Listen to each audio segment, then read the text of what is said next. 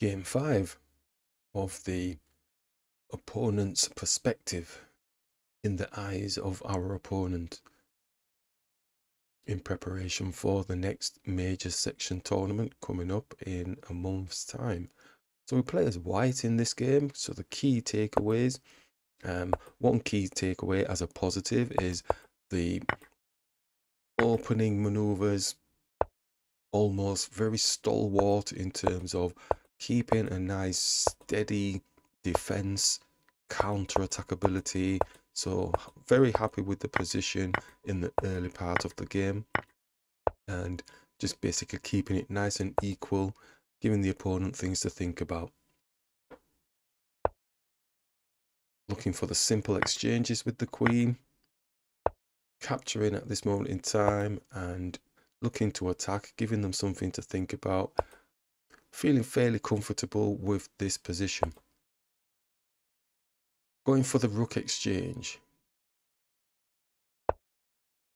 The knight comes down, so in essence everything looks fairly sweet at this moment, fairly comfortable, not wanting to overextend in any way. Wasn't really wanting to actually take the rook. I'm thinking maybe we can keep the tension here. So bring the bishop through, safe haven. Knight comes down to attack the bishop. And at this point, thinking, right, do we win some tempo or can we move the bishop back? Can we move it here? But the knight's going to take, opens the pawns. So kind of feels a little bit like the bishop is in a little bit of a trappy situation. So it looks like we're going to have to exchange some type of piece off, and we might not be too comfortable. May need to bring the bishop here and attack the knight this way. But then at this point, I think, didn't get impatient, but I thought, well, let's just take this rook off the board. But in the back of my head, once I'd taken the rook off the board, I realized that this pawn in its own right is being supported by our knight.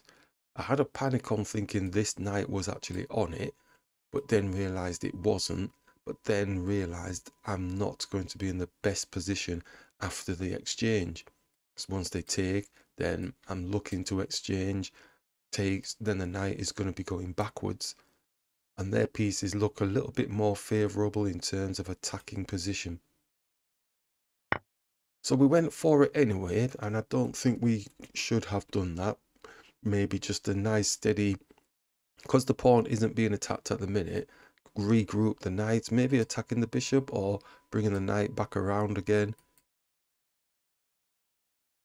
just to do something. I mean, attacking the bishop, it gives it a whole scope of things to do. Let's see what that looks like. And it's not happy with it, but I suppose the bishop can come back here. And the d2 one, just bringing the knight, trying to get it back into life. Not going there because the knight's there.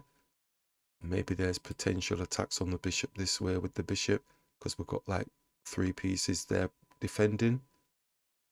So little things like that, a little bit better. I've got to get used to not taking the rooks sometimes. Sometimes it's okay, wang, wang, wang. But other times when, like I've mentioned in the previous video, if I get that gut feeling that it just doesn't feel like I'm going to be advantageous in it, might even be the smallest of things. It's just the position on the board for us after those exchanges is not as strong as we would want it to be. So I should have really refrained from taking the rook. Got to go with that gut-wrenching feel.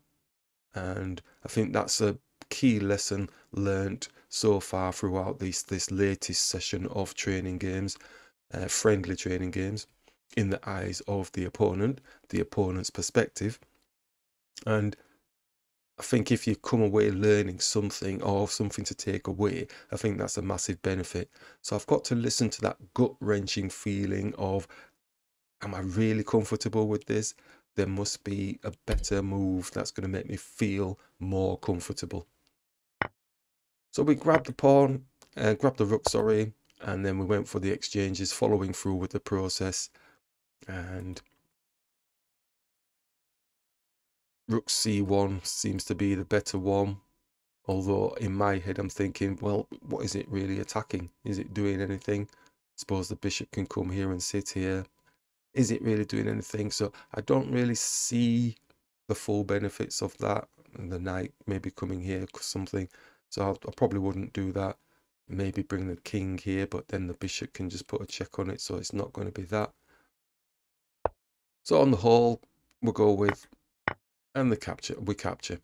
It's only minus 0.3, so it's nothing that I need to be really so worried about. But for me, it's the small detail in terms of the position on the board. They look a little bit more lively. Their position looks more in an attack position already. My pieces really aren't kind of working together as best as they could, but it is only minus 0.3. So they start bringing the knight down, and we capture the pawn. Is there anything, the knight, sorry, is there anything better? Because we didn't need to take that. He's attacking our bishop. Could go to b8, attacking a pawn. Excuse me. Could go there, attacking the pawn. Conscious he's attacking our pawn, so probably why we didn't do that. They take, we take. Supporting this pawn. So again, it's not too bad, because we did think of doing this move.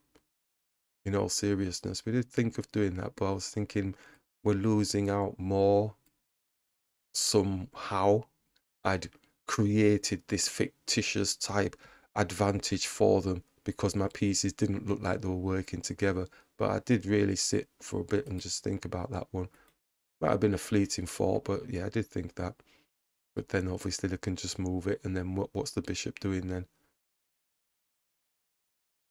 It's defending, it's stopping this pawn, but this pawn is defended by the knight, so it could still push down. So it didn't feel too good, but so we took the knight off the board. It's back again to this minus 0.3.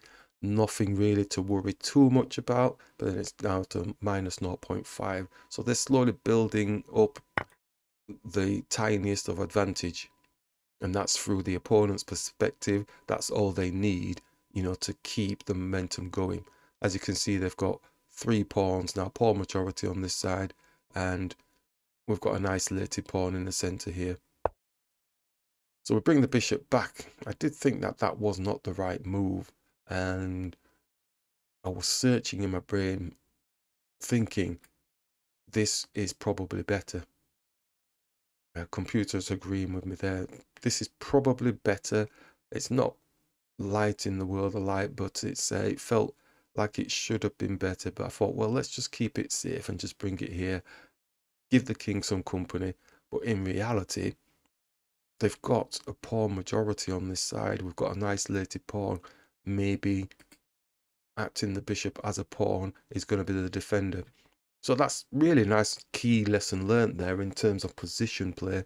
And yeah, just keep focusing on what is going to be the problem later on in the game, because in this end game these are the problem, and we kind of stayed away from them.